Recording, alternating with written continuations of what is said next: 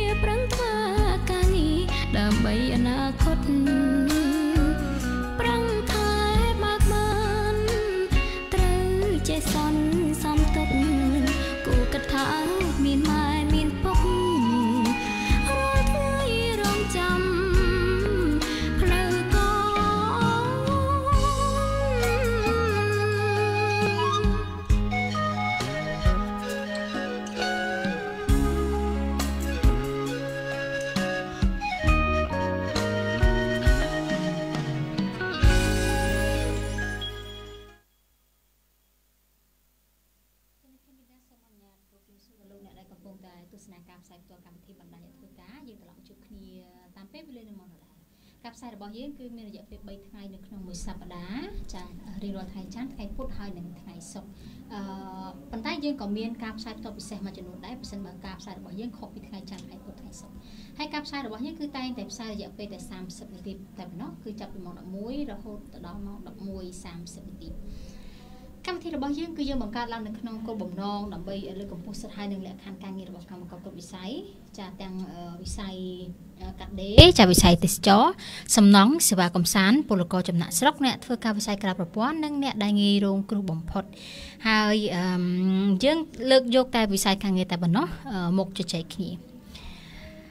នៅថ្ងៃនេះដូចដែលយើងបានធ្វើការផ្សព្វផ្សាយពីខាងដើមនៃការ live ផ្ទាល់របស់យើងគឺយើងជជែកអំពីប្រធានបទវិសោធនកម្មច្បាប់ស្តីពីការងារមាត្រា89មុននឹងឈានចូលមកជជែកអំពីប្រធានបទអនុញ្ញាតនេះខ្ញុំអានជូននៅព័ត៌មានប្រចាំថ្ងៃមួយសិនព្រឹកមិញនេះរោងចក្រ Julie April ចាដែលស្ថិតនៅខណ្ឌពោធិ៍សែនជ័យបានធ្វើការបដកម្មបិទផ្លូវម្ដងទៀតខណៈដែលពួកគាត់ទាមទាររឿងប្រាក់ខែព្រោះតកែរោងចក្រជនជាតិកូរ៉េបានជាអង្គសម្រាប់ខ្លួនហើយគាត់មិនទាន់បានទទួលបានប្រាក់ឈ្នួលតាំងពីបោះឆ្នោតមកម្លេះតាមរយៈសារព័ត៌មានបានចុះផ្សាយអាស៊ីសេរីចាកម្មកររោងចក្រ Julie April ជាង200នាក់បន្តការទាមទារឲ្យក្រុមហ៊ុនបើកប្រាក់ឈ្នួលនៅខែកក្កដាក្រោយមរណភាពរបស់ថកែនៅនោះគឺកម្មករជាង200នាក់ដែលធ្វើការនៅរោងចក្រមួយនេះនៅក្នុងរាជធានីភ្នំពេញគឺបន្តនៅក្នុងធ្វើបដកម្មជារហូតមកចាភាគីពាក់ព័ន្ធមានទូនាទីក្នុងក្រុមហ៊ុនបានរត់ចោលរោងចក្រទាំងអស់មន្ត្រីអង្គការសង្គមស៊ីវិលដែលខ្លំមើលសិទ្ធិកម្មករថ្លែងថាការស្លាប់រូបវ័ន្តបុគ្គលមិនអាចជាមូលហេតុដែលនាំឲ្យការបិទនីតិបុគ្គលទេហើយក្នុងករណីនេះរបបក្រុងភ្នំពេញត្រូវយកច្បាប់ការងារមកអនុវត្តកម្មកររោងចក្រមួយនេះបារម្ភយ៉ាងខ្លាំងព្រោះប្រាក់ឈ្នួលរបស់ពួកគាត់នៅខែកក្កដាមិនទាន់បានបើកហើយបារម្ភខ្លាចរោងចក្របិទទ្វារដោយសារតែមរណភាពរបស់ថកែហើយភាគីពាក់ព័ន្ធក្រុមហ៊ុនបានរត់ចោលរោងចក្រនេះអស់រលីងតែម្ដងកម្មករម្នាក់ឈ្មោះសែមសរនចាគាត់បានលើកឡើងថានាំគ្នាតវ៉ាតាំងពីថ្ងៃទី1សីហា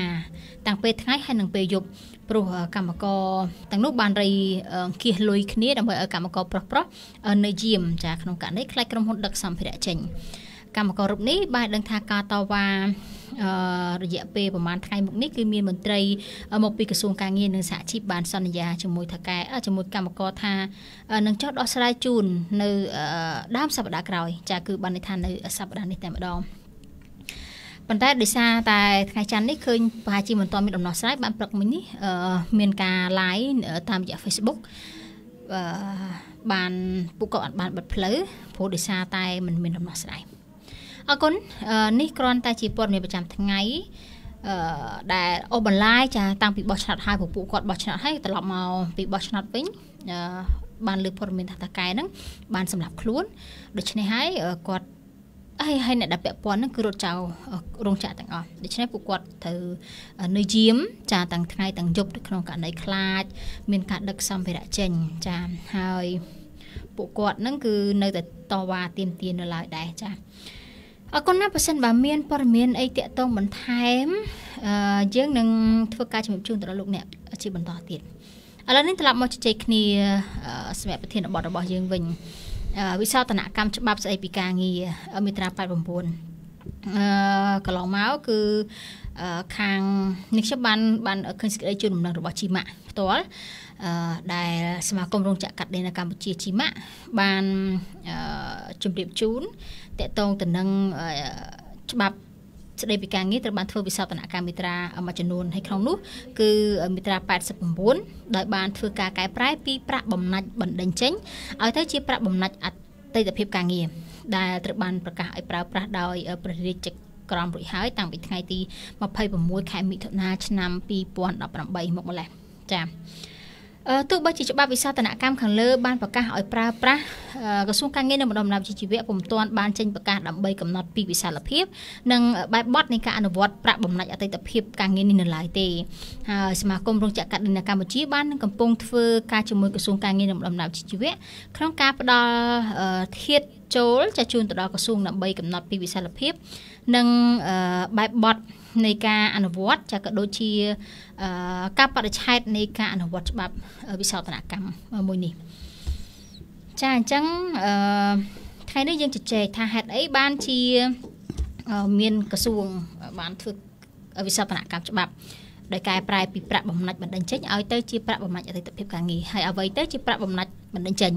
ហើយអ្វីជាប្រាក់អតីតភាពការងារយើងចង់ដឹងថានៅពេលដែលមានវិសោធនកម្មច្បាប់នេះថាតើវាមានផលចំណេញអីខ្លះទៅដល់កម្មករឬក៏ផលខាតណាមួយទៅដល់កម្មករហើយហេតុអីបានជាមានការធ្វើវិសោធនកម្មច្បាប់នេះអញ្ចឹងយើងនឹងជជែកគ្នាលោកអ្នកដែលកំពុងទស្សនាការផ្សាយរបស់យើងបើសិនបើលោកអ្នកមានជាសំណួរចាឬក៏មតិយោបល់តាក់ទងទៅនឹងវិសោធនកម្មច្បាប់ស្តីពីការងារមាត្រា89មួយនេះលោកអ្នកអាចសរសេរនៅ comment ចានៅខាងក្រោមវីដេអូនៃការផ្សាយរបស់ពួកយើងហើយឬក៏ជាសំណួរចាបើសិនបើមានយើងនឹងធ្វើការបកស្រាយជូននៅក្នុងបន្ទប់ផ្សាយវាគ្មិនមួយរូបលោកស្រីយ៉ាងសុភ័ណ្ឌប្រធានសហព័ន្ធសហជីពកម្ពុជាហៅកាត់ថាកាទូយើងនឹងជជែកគ្នាពីប្រធានបទមួយនេះជំរាបសួរលោកស្រីសុភ័ណ្ឌចាជំរាបសួរសុខសប្បាយជាទេចាសុខសប្បាយធម្មតាចាថ្ងៃនេះលោកស្រីនឹងធ្វើការបកស្រាយព្រោះនេះខ្ញុំក៏មិនច្បាស់ដែរពីវិសោធនកម្មច្បាប់មួយនេះហើយក៏មិនសូវជាច្បាស់ពីអត្ថន័យមួយចំនួនអ្នកស្ដាប់ឬក៏អ្នកទស្សនាក៏ដូចគ្នាប្រហែលជាគាត់មិនដឹងថាអ្វីទៅជាប្រាក់បំណាច់បណ្ដេញចេញហើយអ្វីជាប្រាក់អតីតភាពការងារដែលតែអនុវត្តនៅក្នុងវិស័យកាត់ដេរជាដំបូងមុននឹងយើងជជែកពីវិសោធនកម្មច្បាប់ការផ្លាស់ប្ដូរមាត្រានេះនេះខ្ញុំចង់ឲ្យលោកស្រីជួយបញ្យល់បន្តិចថាអ្វីទៅជាប្រាក់បំណាច់បណ្ដេញចេញហើយអ្វីជាប្រាក់អតីតភាពការងារប្រហែលមួយឲ្យច្បាស់សិនយើងនឹងឈានទៅដល់ការជជែកចាសូមចេញចាជាដំបូងសូមគោរពនិងសូមជំរាបសួរទៅដល់បងប្អូនទាំងអស់គ្នាដែលកំពុងទស្សនា Facebook Live របស់កម្មវិធីរបស់សង្ត្រាល់ចាតាមពិតតកតងនឹងរឿងវិសោធនកម្មនៃច្បាប់កន្លងមកយើងឃើញថារដ្ឋាភិបាលបានព្យាយាមនៅក្នុងការធ្វើវិសោធនកម្មច្បាប់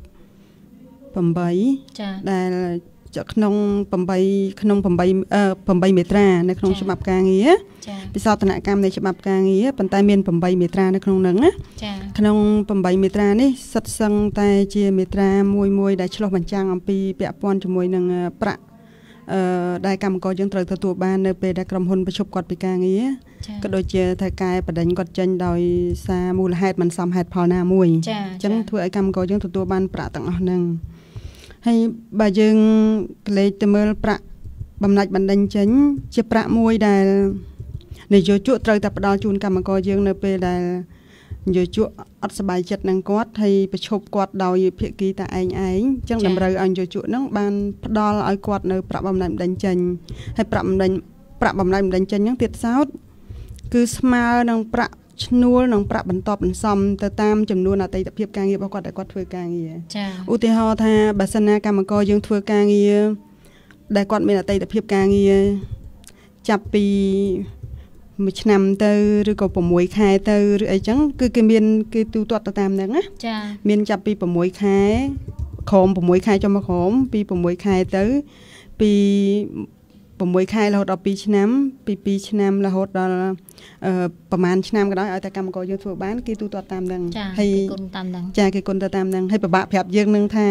នឹងរៃរាប់ប្រាប់យើងថាគួរតែទូទាត់ប៉ុន្មានជាសាច់ប្រាក់អីយើងពិបាកនិយាយបន្តិចហ្នឹងណាប៉ុន្តែគ្រាន់ថាមានប្រាក់ឈ្នួលហើយគេគិតទៅតាមចំនួនឆ្នាំដែលគាត់ធ្វើការទៀតមានប្រាក់ឈ្នួលនិងប្រាក់បន្តបន្សំរបស់គាត់ហើយគិតទៅតាមឆ្នាំដែលគាត់ធ្វើការងារនេះគាត់ធ្វើការកាន់តែច្រើនគាត់អាចទទួលបានច្រើនតាមឆ្នាំដែលគាត់ធ្វើការជាការពិតបើសិនណាបងប្អូនកម្មករយើងគាត់ធ្វើការងារបានកាន់តែច្រើនឆ្នាំប្រាក់បំណែកបណ្ដេញចេញហ្នឹងត្រូវទូទាត់ឲ្យគាត់បានកាន់តែច្រើនណាចាចុះមកឥឡូវយើងនិយាយពីបំណាច់បណ្ដេញចេញចុះប្រាក់បំណាច់អតីតភាពការងារវិញជាទូទៅនៅក្នុងការធ្វើសោតនកម្មហ្នឹងគឺត្រង់ប្រាក់បំណាច់បណ្ដេញចេញគេដូរទៅជាប្រាក់បំណាច់អតីតភាពការងារវិញប្រាក់បំណាច់អតីតភាពការងារទៀតសោតសម្រាប់ខ្ញុំទឹមថាបានស្គាល់បានដឹងនៅពេលដែលគេទៅសេនៅច្បាប់ការធ្វើសោតនកម្មនៅច្បាប់ថ្មីហ្នឹងទេហើយបើសិនណាតាមន័យនៅក្នុងប្រាក់បំណាច់អតីតភាពការងារដែលជំនួសដោយប្រាក់បំណាច់បណ្ដេញចេញដែលគេដូរមកថ្មីហ្នឹងបើតាមន័យដែលអ្វីដែលខ្ញុំបានយល់គឺវាខុសគ្នានឹងប្រាក់បំណាច់បណ្ដេញចេញវាខុសគ្នាមិនហិចទេខ្ញុំគិតថាទី1នៅក្នុងច្បាប់ហ្នឹងនៅក្នុងមាត្រា120ហ្នឹងគឺគេទៅសេចង្អុលបង្ហាញថាប្រាក់បំណាច់អតីតភាពការងារហ្នឹងបើយើងទូទាត់ឲ្យកម្មករនិយាយរំទៅគេបូកតែប្រាក់កម្រៃជើងសាបូកជាមួយប្រាក់រង្វាន់នៅក្នុងន័យហ្នឹងណាអញ្ចឹងបើតាមការយល់ឃើញរបស់ខ្ញុំវាខុសពីប្រាក់បំណាច់បណ្ដេញចេញគឺខុសគ្នារបៀបនៅក្នុងការទូទាត់លុយហ្នឹងគឺខុសគ្នាអត់ដូចគ្នាទេនេះជាតាមការយល់ឃើញរបស់ខ្ញុំប៉ុន្តែគេអនុវត្តមិនទៅប្រាក់បំណាច់អតីតភាពការងារហ្នឹងពេលណាបើគេឲ្យទៅកម្មករជាទូទៅនៅក្នុងច្បាប់ថ្មីហ្នឹងគឺគេទៅសេនៅក្នុងហ្នឹងថារាល់6ខែម្ដងគឺគេទូទាត់លុយប្រាក់អតីតភាពការងារហ្នឹងជូនកម្មករម្ដងអញ្ចឹងបើសិនណាប្រាក់បំណាច់បណ្ដេញចេញដែលយើងនិយាយមុនហ្នឹងនៅក្នុងច្បាប់ការងារនៅក្នុងមាត្រា89ហ្នឹងគឺមួយឆ្នាំកម្មករយើងមានសិទ្ធិទទួលបាន15ថ្ងៃនៅក្នុងប្រាក់បំណាច់បណ្ដេញចេញហ្នឹងប៉ុន្តែដូរមកជំនួសមកប្រាក់បំណាច់អតីតភាពការងារហ្នឹងគឺមួយឆ្នាំស្មើនឹង15ថ្ងៃដូចគ្នាប៉ុន្តែ15ថ្ងៃហ្នឹងគឺគេទូទាត់តែពាក់កណ្ដាលទេព្រោះក្នុងច្បាប់ហ្នឹងគេទៅសេមកថា6ខែគេទូទាត់ម្ដងអញ្ចឹង6ខែទូទាត់ម្ដងគឺបានន័យថា6ខែហ្នឹងកម្មករត្រូវទទួលបានលុយ7ថ្ងៃកន្លះចាដែលគាត់កម្មករយើងមានសិទ្ធិទទួលបានលុយណាប៉ុន្តែរបៀបទូទាត់លុយ6ខែ7ថ្ងៃកន្លះហ្នឹងហើយនឹងប្រាក់បំណាច់បណ្ដេញចេញហ្នឹងខ្ញុំគិតថាវាខុសគ្នាអត់ដូចគ្នាទេពីព្រោះប្រាក់បំណាច់បណ្ដេញចេញដូចខ្ញុំជំរាបខាងដើមអញ្ចឹងថាជាប្រាក់ឈ្នួលបូកជាមួយប្រាក់បន្តបន្សំចំនួន7ថ្ងៃបូកជាមួយលុយផ្សេងអត្ថប្រយោជន៍ផ្សេងរបស់បងប្អូនកម្មករទៀតប៉ុន្តែទៀតសោតនៅប្រាក់បំណាច់អតីតភាពការងារនេះគឺមានមាត្រា120ហ្នឹងគឺចង្អុលបង្ហាញច្បាស់ថាប្រាក់ដែលគិតឲ្យកម្មករ7ថ្ងៃកន្លះក្នុង6ខែដែលកម្មករបានធ្វើការងារហ្នឹងគឺបូកប្រាក់កម្រៃជើងសាហើយនឹងប្រាក់រង្វាន់អញ្ចឹងបានន័យថាមានតែ2មុខទេនៅក្នុងន័យហ្នឹងណាប្រហែលជាខ្ញុំគិតថានេះគ្រាន់ជាការយល់ឃើញរបស់ខ្ញុំខ្លួនឯងដែលខ្ញុំមើលនៅក្នុងច្បាប់ហ្នឹងណាប៉ុន្តែបើសិនណាមានអ្នកណាមួយឬក្រសួងការងារដែលគាត់មានការបកស្រាយថាដូចគ្នាទេអាហ្នឹងខ្ញុំក៏មិនថាមិនទេប៉ុន្តែព្រោះខ្ញុំមើលនៅក្នុងន័យច្បាប់ហ្នឹងគឺសរសេរបែបហ្នឹងចាពីមុនបានន័យថាមុននឹងគេវិសោធនកម្មច្បាប់នេះបានន័យថាកម្មករមានប្រាក់អតីតភាពការងារប៉ុន្តែនៅពេលដែលសិនក្នុងករណីគាត់មិនដេញចេញអាហ្នឹងគាត់បានដូចជាប្រាក់សោជំងឺចិត្តអញ្ចឹងគេទូទាត់នៅពេលដែលគាត់ត្រូវគេមិនដេញចេញគេហៅប្រាក់បំណាច់មិនដេញចេញអញ្ចឹងមែនចាឬក៏គេប្រើតែមួយទេឬក៏យ៉ាងម៉េចការពីមុនវិសោធនកម្មច្បាប់ហ្នឹង មុនវិសោធនកម្មនៃច្បាប់ហ្នឹងគឺកម្មករយើងបើសិនណា